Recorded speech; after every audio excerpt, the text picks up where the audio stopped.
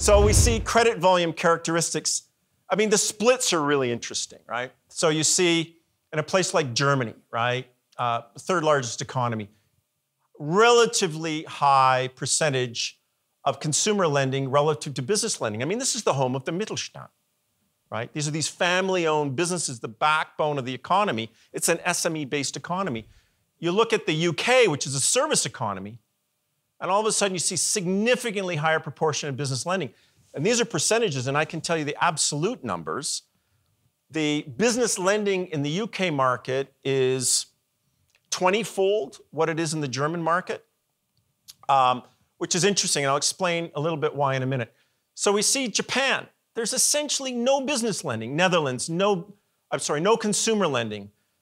Netherlands, no consumer lending. Singapore, no consumer lending. Very interesting to see these global patterns. You know, sometimes it's actually, someone mentioned culture about cash and things. These things actually have a bearing. I'll tell you, in Finland, for example, there's a very strong religious Lutheran, you live within your means.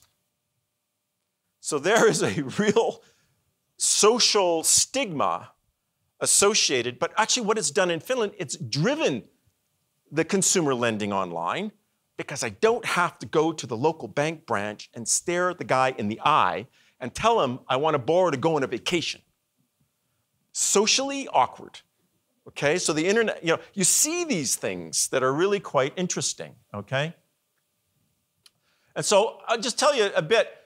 We took a look at UK P2P SME lending volumes. I mean, you got some big financial, that is an interesting number, right? 2017, 10% of all new loans to SMEs was through a peer-to-peer lending channel. So these are people investing through an intermediated platform, also institutional funding, probably about 40% of the market today with large institutional investors investing. I think that's probably the highest proportion we see in the developed world, is my guess. And so we asked the question, you know, and this is the question I think a lot of people have in their minds, particularly institutional investors. Is this a substitute or a complement to bank-based lending? All of this peer-to-peer stuff going on, right? And it's very important from a regulator's perspective. Because if you're just cannibalizing and a substitute for what banks are doing, why should you support it? If it's actually addressing a different market, then I think there's a stronger case to say you should, I don't want to use the word accommodate, but create a regulatory environment that is more enabling.